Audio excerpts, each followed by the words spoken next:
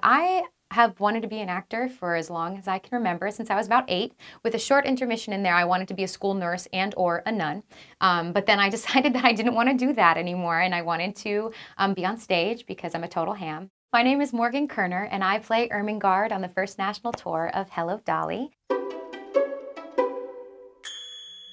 This is actually my first tour. We got some information and I did the best that I could, but it can be seriously overwhelming knowing that you're gonna be away for a whole year and trying to think, like, what do I need? Especially because I'm such an excessive person and I love clothes, and so choosing between clothes is like choosing between children, you know?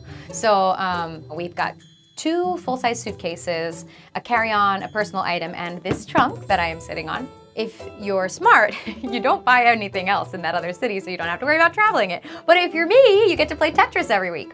So that's a lot of what you do. We have up to 100 pounds. So whatever we can fit in here that's up to 100 pounds, we can bring along. The whole packing and knowing what you need and anticipating what you'd need for a whole year has been quite a learning experience.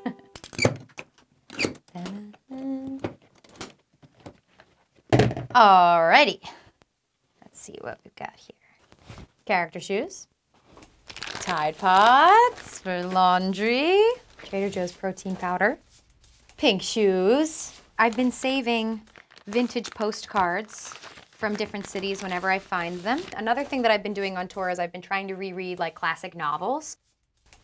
I have some stowaway dresses. I really love crafting, but I only have one box in which I can keep all of my craft things. So normally I would have, like, you know, your glue guns, your like sewing kit, the whole 9, but I found out really quickly that I couldn't carry all of that, so that had to go. I have a little travel scrapbook that I've been working on that I made out of a sketchbook. I have a tea kettle, microwave ceramic egg maker. Compact. Can cook several eggs at one time. We travel from place to place as somebody else is in charge of moving these. We've been to lots of fun cities. We opened in Cleveland. We went to Denver. We spent like about 3 months in going up the coast of California. So we played Las Vegas. We played Des Moines. We played Chicago. We played Chicago for a month. Minneapolis, Greenville, Durham, Louisville, that's how you say that, and Miami. Making home in a place is kind of finding a sense of what makes you comfortable. But I think the best part about being on tour is that even though there isn't a whole lot of constant, the people are your home. So that kind of sounds cheesy, but it's true because we're a family and we depend on each other to make ourselves feel like home. So spending time with friends and, you know, exploring new cities together and getting to have those experiences together, I think that's become home on tour for me.